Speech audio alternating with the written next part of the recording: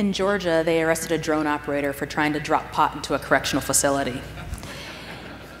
In the last year alone, Heathrow, Gatwick, and the UAE's international airports have been shut down because of drone activity. These toys that 12-year-olds can operate are starting to have an impact on daily operations. An Olympic caliber skeet shooter can take down 2 clay pigeons in about 2.5 seconds. Now imagine those clay pigeons to be drones. And instead of 2 drones, imagine it to be 50 drones littering the sky. It'll take 2 Olympic caliber skeet shooters about a minute to target all of those drones. What do you think the odds are of one of those drones leaking through and carrying out a nefarious mission? And let's be clear, our adversaries aren't using these drones as toys. They're not used to take pictures of the land you've been prospecting from your realtor. They're not used to take pictures from the eye of the inside of the hurricane.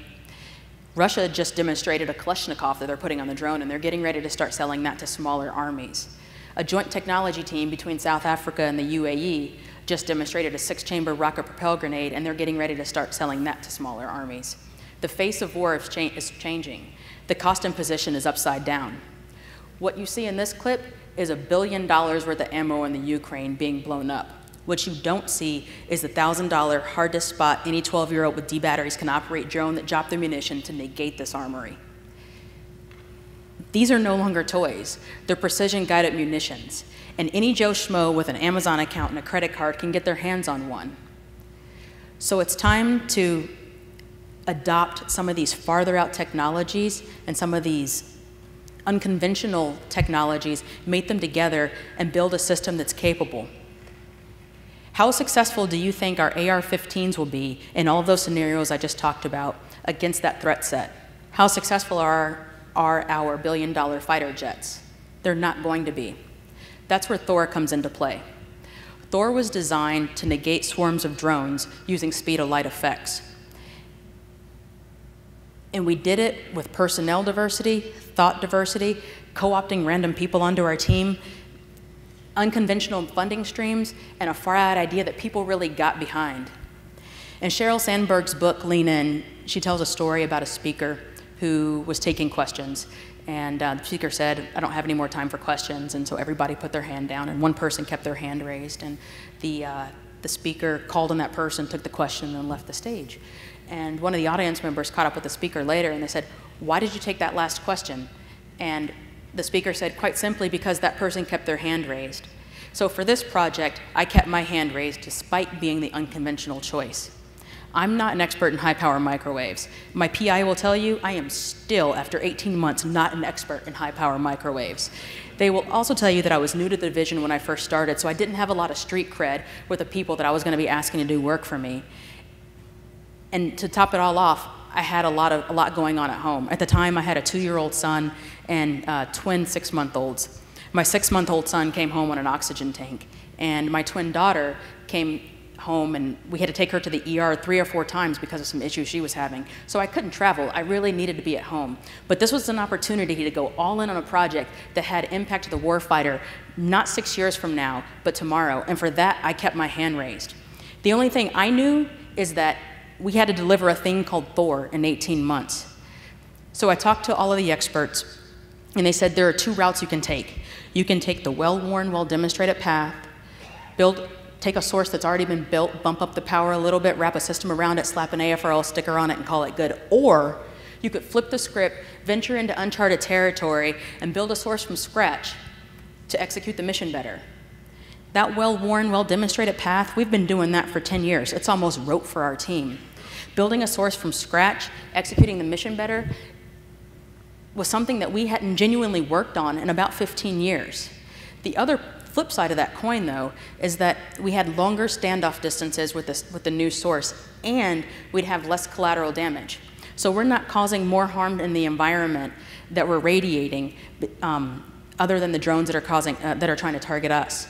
It also means that if you have an airman is standing in a building, they don't have to worry about the munitions from those drones dropping on them. It means larger standoff distances. It quite literally means more lives saved. And if it's my kids that are in a situation where they are being targeted by drones, I want that standoff distance to be as far as possible. And for that, we took the unconventional route, and we took the big risk. And we had an answer as long as we could build it. just by virtue of the timeline, the odds were stacked against us. And on the off chance that we actually were able to build a system in that amount of time, could anybody get in the driver's seat and actually operate it? Because we can't send an engineer to every place that's having a problem with drones. So I gathered up all the millennials in our division, and because that's who's fighting our wars now, right? And I said, if you had a system, how would you operate it? And so after about 2 hours in a conference room, I walked out with a sketch of a user interface that wouldn't be a far stretch for the Mario Kart experts that are operating our wars now. I started using that user interface and calling it the THOR video game in an effort to try to explain to people how the system would be used in an operational environment. It was so successful, as a matter of fact, that my management pulled me aside and asked me to change the name because THOR video game was not quite professional enough. So it's now the Advanced Microwave High Power something or the other. But the next thing we had to do was actually take that THOR video game and get some users in this seat to explain to them how the system would be used and to see if what we had generated in the lab made sense out in the field. So I paid for some TDY for some folks to come out to my contractor facility, and I said, this is the way the system works. You touch here, you swipe here, you ping there, this is how the drop-down menus work. And there was a lot of feedback, and there was a lot of input saying we should change modules here and rearrange things, but for the most part, we had it right. And about halfway through the day, there was an E3 in the back of the room, and he raised his hand, and he said, ma'am, and I said, yes, sir, and he said, I eat Cheetos when I work, and okay, I like Doritos. But he said, after the third shift, that screen is going to be so dirty, it's not going to be usable. And I said, oh my goodness, my system won't get used because of Cheetos, right? So now we've made it Cheeto-proof, right? It's mouse-enabled and it's touchscreen enabled because you have to build a system that the warfighter is going to be able to use, right? So at the end of the day, we had at the end of the day, this is the way we kept co-opting people onto our team, right? You have an expertise, let me talk to you. You have an expertise, let me talk to you. In my division, we came up with a verb over the course of the last 18 months, and it essentially said, if somebody wasn't successful or hadn't completed some form of work that they were supposed to do, they said, well, I just got THOR'd, right? And that's exactly as it should be. We should contract and swell our workforce until we get the job done. Everything about this project needed a rethink. We had to change the way we did our modeling and simulation. We had to change the timelines in which we had to test the hypotheses. We had to change the timelines that vendors had to get us hardware back in order for us to test. As a matter of fact, we tried additive manufacturing because we wanted to cut the acquisition timelines. We failed so spectacularly at this that we won an award at the Air Force, Secretary Air Force level for biggest failure, right?